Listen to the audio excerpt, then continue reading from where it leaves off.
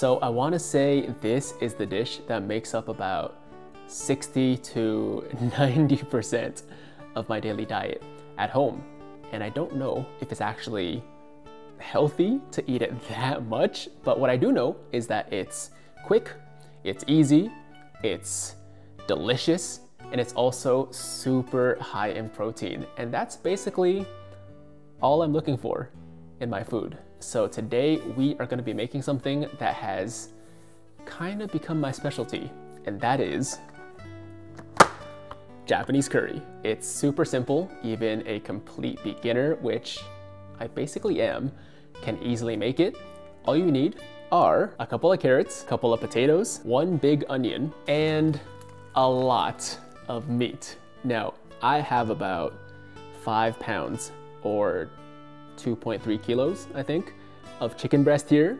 You don't necessarily need this much meat, or even chicken. Could be beef, lamb, whatever you want, or no meat. Vegetarian curry is delicious too, but I love my meat, so I like to eat meat. So we're gonna be using probably most of this in today's batch. Oh, and of course, how can I forget?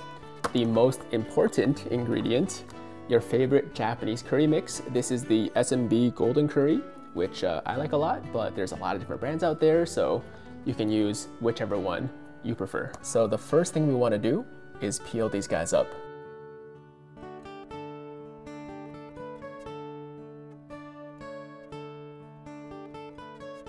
That's one. Now, I probably don't even have to say this, but I don't actually know how to cook. I mean, I can cook well enough to survive. Like, I'm not gonna die if you leave me to my own devices, but that's about it. Now it's time to chop. Shout out to my friend Gina for getting me this super sharp knife. Unfortunately, I don't really know how to use it. So I don't really have a standard for how big these pieces should be.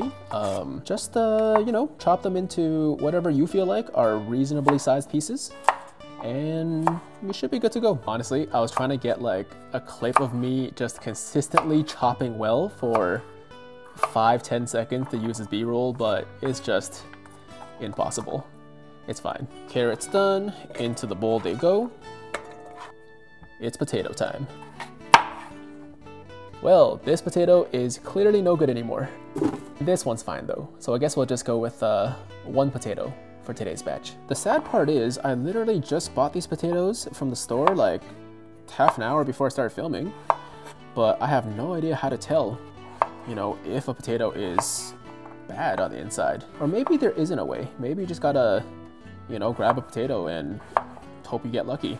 I don't know. Let me know in the comments, guys, if you know of a method to tell if a potato has gone bad, because to me, these two looked exactly the same on the outside.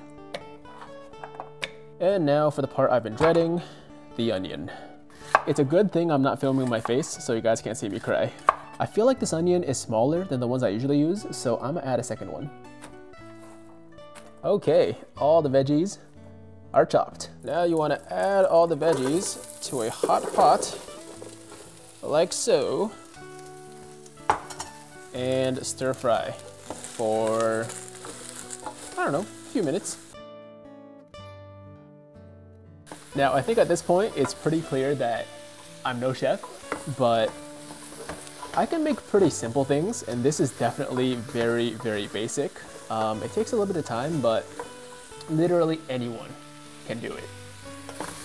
Potatoes are starting to brown a bit on the outside, so that means it's time for us to add our water.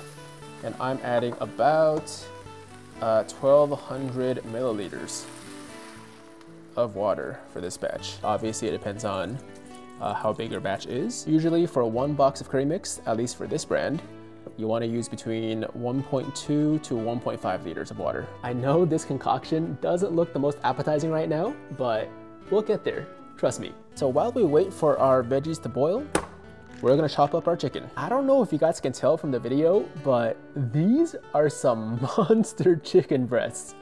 I mean, one of these is over a pound by itself. What are they feeding these chickens, man? These definitely came from some like super jacked bodybuilder mutant chickens. Once again, no standard size for these chicken pieces. I just kind of chop them up into whatever feels right. I can already see the comments right now. Yo, Tiger, don't eat that chicken, man. There's something wrong with it. You're gonna grow like a third arm or something. That is about 3.5 to 4 pounds of chicken right there. Veggies are boiling and in goes the chicken. So basically at this point, there's not much else to do except wait for the chicken to cook. I do give it a stir every once in a while, but yeah, I don't know exactly how long I leave it for. Probably somewhere between 5 to 10 minutes. I'm sure I'm overcooking the chicken, but better safe than sorry. I feel like I need to clarify that my proportions are way off from what they recommend on the box. As you can see, they say to put about 2 pounds of protein, 900 grams or 2 pounds of onions, 250 grams of carrots, and 300 grams of potatoes.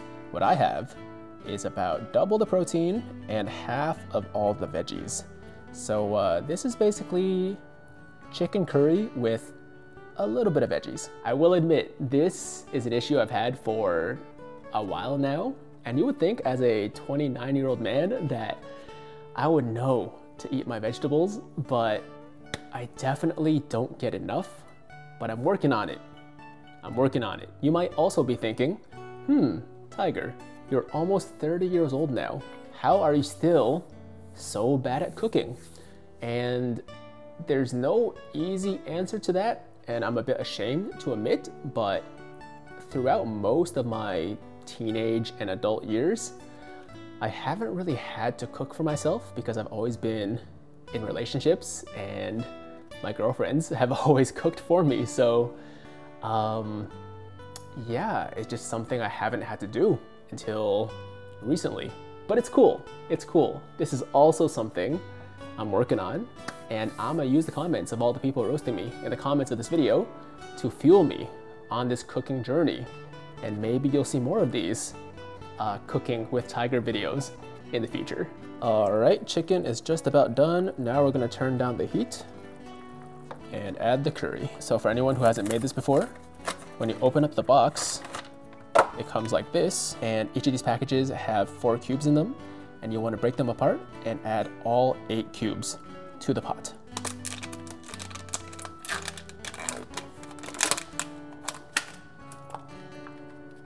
And now we just stir until the cubes fully dissolve and your mixture becomes nice and thick. It's been a few minutes, we're almost there. I think it's pretty much done. Yo, look at that. Look at all that meat. It smells so good. So now we're gonna let the curry chill for a bit. Literally, because it's way too hot to eat. And in the meantime, we're gonna get our rice ready. Now, usually I like to make a fresh pot of rice for my fresh batch of curry, but I actually just made some rice last night. So instead, we're gonna have some day-old rice, which is still good. Our rice is ready. Curry is looking good too. Now let's bring them together.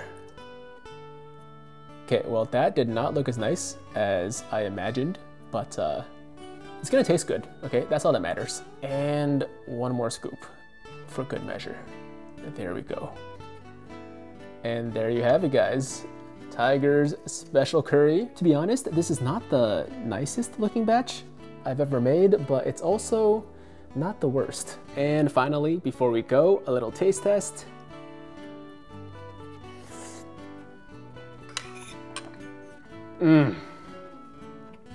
There's a reason I eat this for at least 2 out of every 3 meals, almost every single day. I just love it. I really do. And you would think that after eating this for months on end, I would get tired of it, but I haven't. I really haven't. There was like 1 week I took off from making curry and I missed it. So I went right back on and now we're here.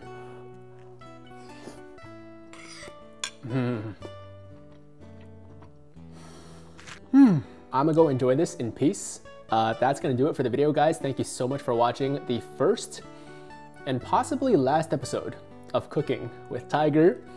Go make yourself some curry right now if you haven't done so already, and let me know what you think about it. If you like it, I mean, how could you not? But if you don't, why? That's gonna do it, guys. Hopefully you learned something along the way. If not, then maybe you had fun just roasting my complete lack of culinary skills. That's fine too. Either way, I'm out of here.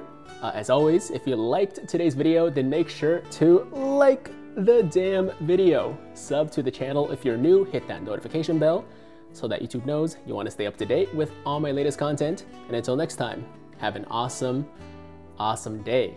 I'm Tiger with Tiger Uppercut Media, signing out.